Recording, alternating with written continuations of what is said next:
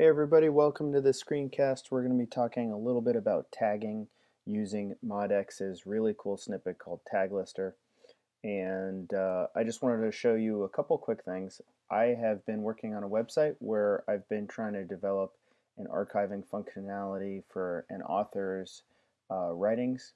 We decided to do some, categorizing it by publication and also by type of article or category.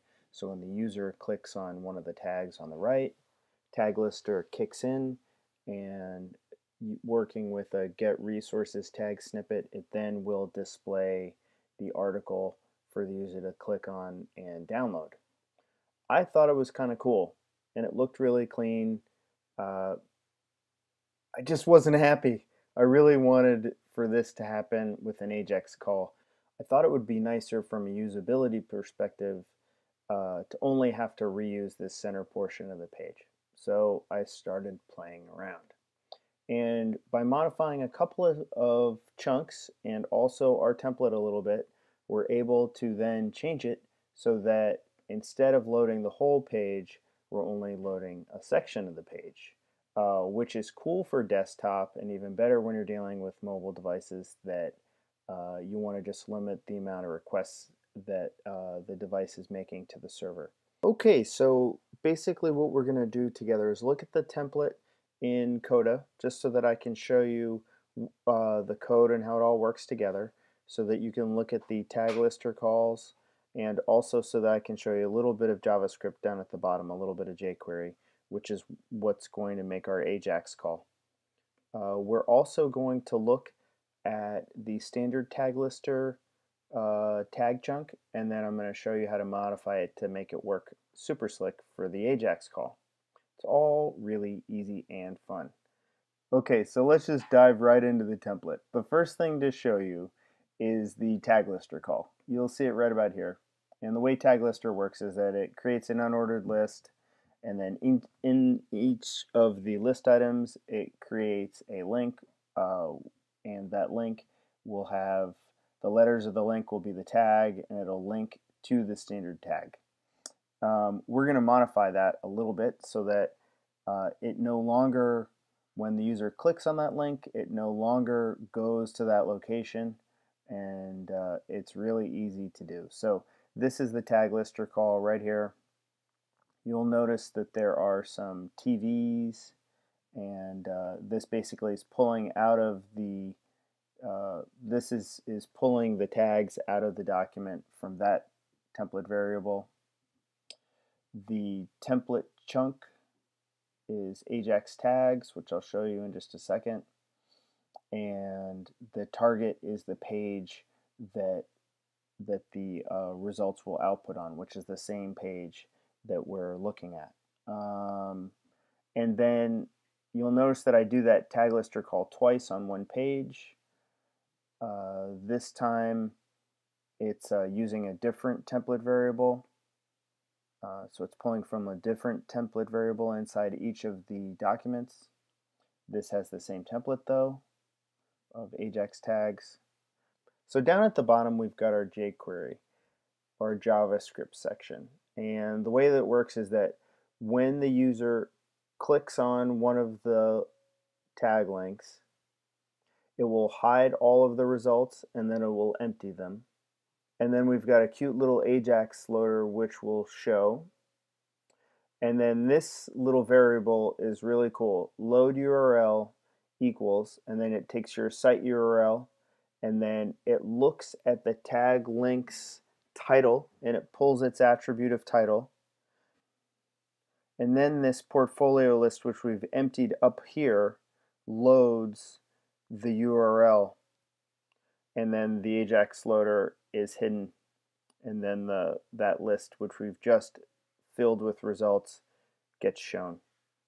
Super cool. So then if we want to look at this again just to show you how it works, because it's pretty simple, I'll just reload the page here. And so whenever the user clicks on the link, it grabs the title from this link, and then this list loads the URL that's taken from the title of the link that we've clicked on. Pretty cool. So let's look at the tags really quickly just to see how to modify them. You'll notice to find the template file for taglister took me a little bit to figure out, but along the top in Revolution, if you click on the files and then scroll down, and you'll see core and then components, and then if you select taglister and elements, and then if you click on chunks, you'll see 3 different chunks, and we want to be editing the tag chunk.tpl or template. And you'll see that the old one says Lee class equals, the placeholder for class, and then ahref URL, and then it puts the tag inside. We don't want it to go there because what'll happen then is that if the user clicks on the link, it'll just go straight to that page. Instead, we want our template code to look like this. This is a better way of doing it. You'll see that the href is just to a hash, which means that it's not going anywhere. And then we apply this, which is really important. And this makes it so that when the user clicks the link, nothing happens. So onClick equals return false.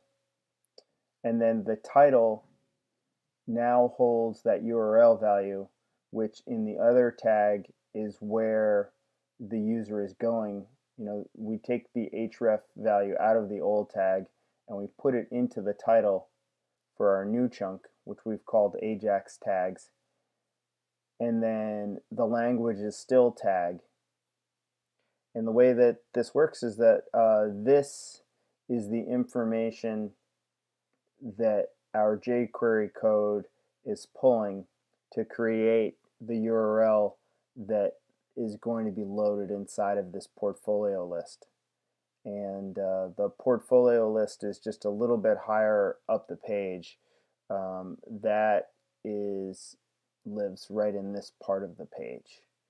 I also need to just tell you a little bit about what's happening on the actual page inside the template. And you'll notice here that there is a get resources call, and it's pulling from inside of a specific folder, and it's also going to put the results inside this placeholder, which lives inside the portfolio list. This is the unordered list that will get emptied when the user clicks on the link, and it's also the list that'll get populated by the new results. So that's it. It's pretty fast, pretty quick, pretty easy. Just thought you'd appreciate it. Just make one little change in the bottom, include your jQuery code, change some chunks, and off to the races we go. Great. I really appreciate your time. Have a great day, guys.